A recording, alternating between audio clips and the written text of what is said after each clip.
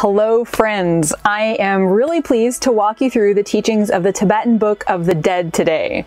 There's actually a lot of teachings in Tibetan Buddhism on the process of death, the intermediate state, and rebirth, but I'm just going to call them the Tibetan Book of the Dead because that's what people are familiar with. So basically, you can break down these teachings into four major parts that cover the entire human life cycle. So there's the stage of this lifetime, there's the stage of death, there's the stage of clear light, and there's the stage of what's called becoming. This is like the in-between stage before the next lifetime. And each of these stages in the Tibetan tradition is called a bardo state. And what bardo means is just in between. And the idea of these is each of these stages of our life cycle is in between the one that came before and the one that's going to come after. And just to pause for a second on how important this idea is of bardo states or in-between states, every single day of our lives is in between the day before and the day after.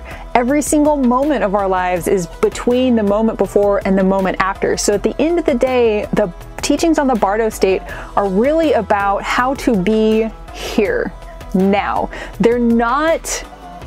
They do apply to the time of death, but they're not just about the time of death. And I think that's really important. So if you're getting into these teachings, you should just know that they apply to this lifetime as well. And in my next video, which when I make it, I'll link it above, I will be talking about how to apply the wisdom of these teachings to this lifetime and the transitions that we all go through.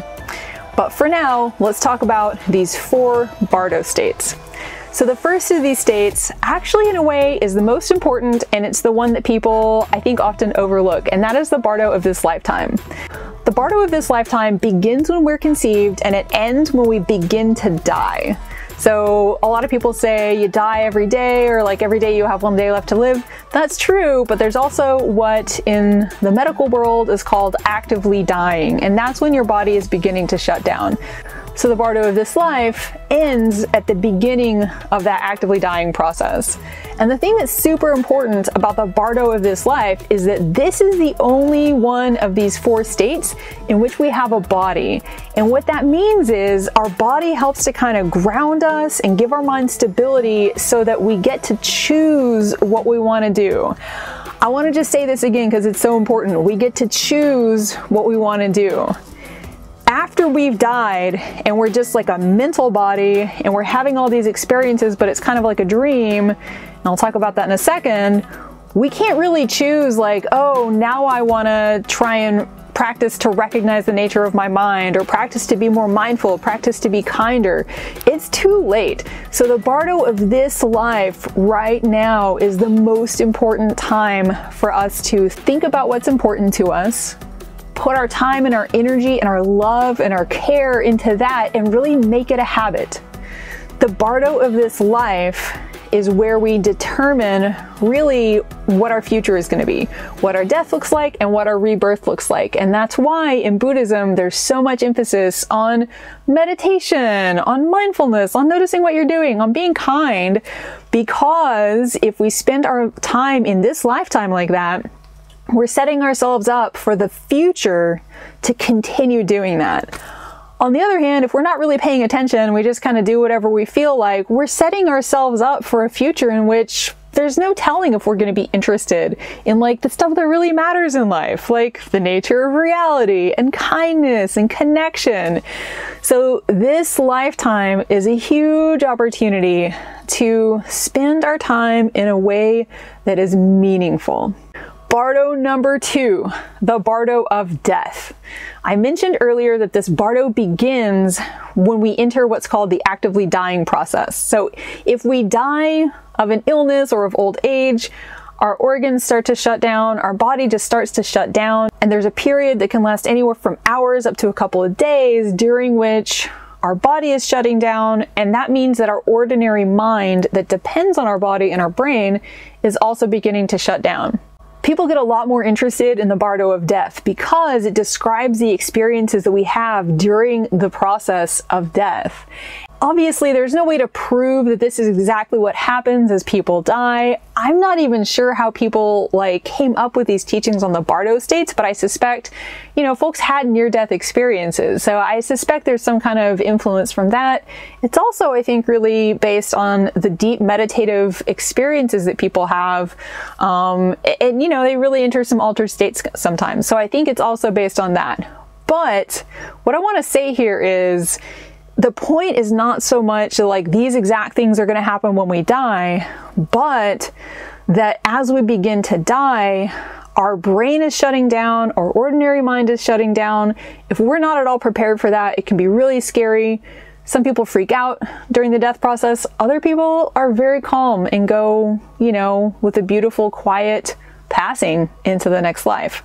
So I think these teachings about the bardo of death are really helpful to the extent that they help us to wrap our heads around, okay, I'm going to go through this kind of experience. My body's going to be shutting down. My ordinary mind is going to be shutting down.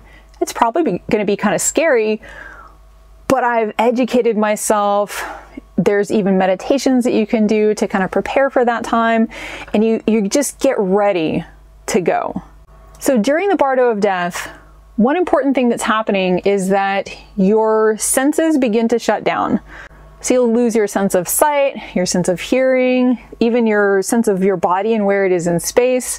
And it's actually said that every night this process happens, but more quickly as we fall asleep. So it's harder to notice. The thing that's really helpful about the bardo of death is that it happens more slowly, so we're better able to notice it and to kind of relax into it rather than getting freaked out. And the last thing to go is what Tibetans would call our sixth sense. So we have the five, bodily senses, but they also talk about conceptual mind as a sense. And conceptual mind is a part of our mind that allows us to label things, to recognize our family members, or to even have the thought, I am dying. Any of those things are happening with conceptual mind.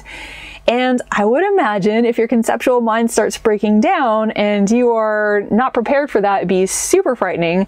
And so again, the teachings are there to help us feel like we know a little bit what to expect, and we can be more prepared to relax into that process and go with it. Because here's the really important thing about the bardo of death.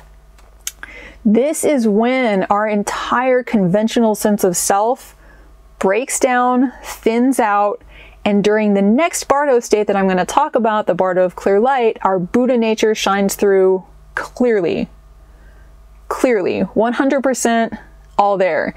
So the bardo of death is really the process of the ego that we've created, the sense of self that we've created being broken down, and something else beginning to shine through.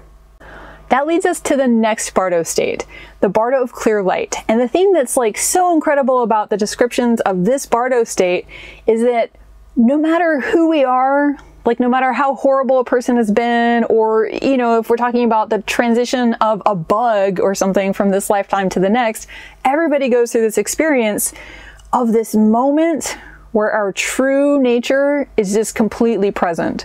There's no limited sense of me or I. There's no ego grasping. There's just what is. And for most of us, the teachings say we are not familiar with this state. And when it happens, we don't recognize that this is me. It just feels like this overwhelming thing is happening. We don't know it. We don't like it. And we just want our comfortable, familiar state of being back. And that's what happens. We kind of pass out from this state and we wake up into the next bardo state.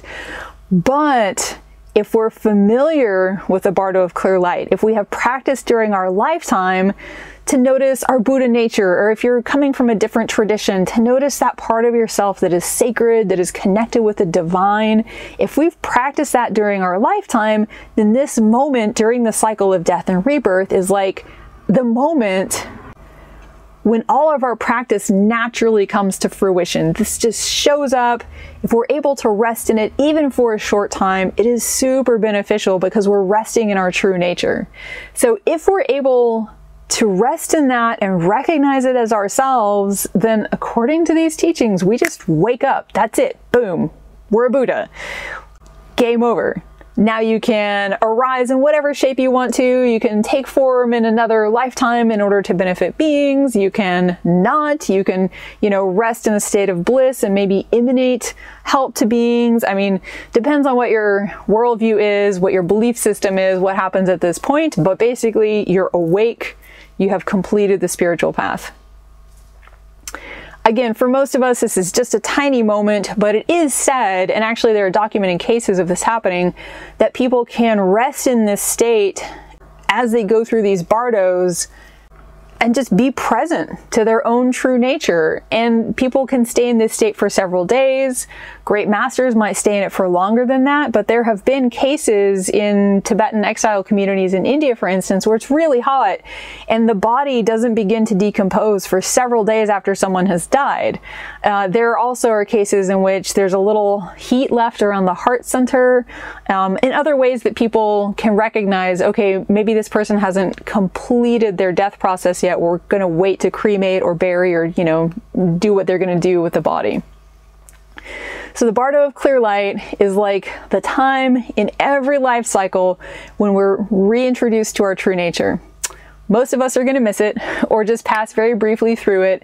So that brings us to the next bardo state, the bardo of becoming. And what happens now is that basically you've left behind your previous lifetime. It's done, it's complete, and you haven't arrived at your next lifetime yet. So you're in this in-between state. And basically what's happening is that in the beginning of this bardo of becoming, you're kind of still identified with that previous lifetime. So you hear stories of, and I'll include a link to a book actually that includes stories like this. It's called Peaceful Death, Joyful Rebirth by Tulku Thondup. It's really good. But anyway, you hear stories of people who have died and they find themselves in the room with their dead body looking down on it. It sounds a lot like near-death experience accounts.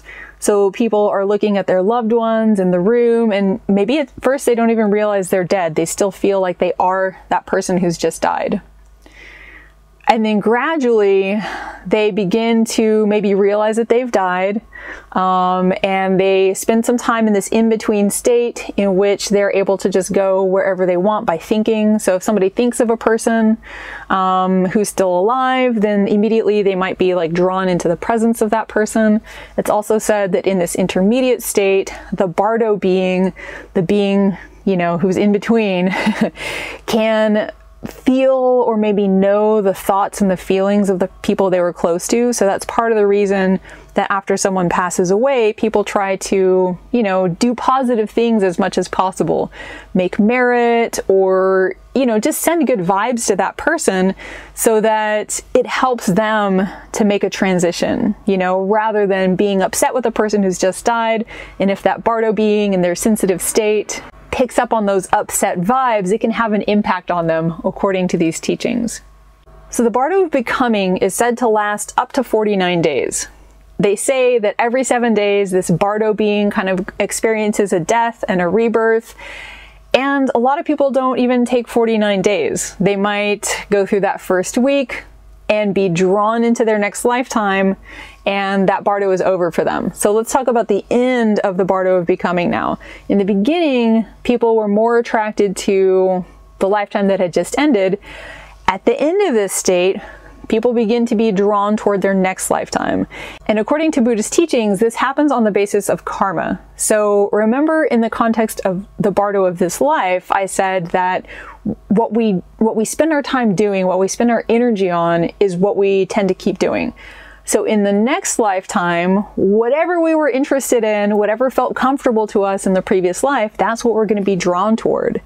And there are descriptions, again, in these texts that are sort of collectively called the Tibetan Book of the Dead.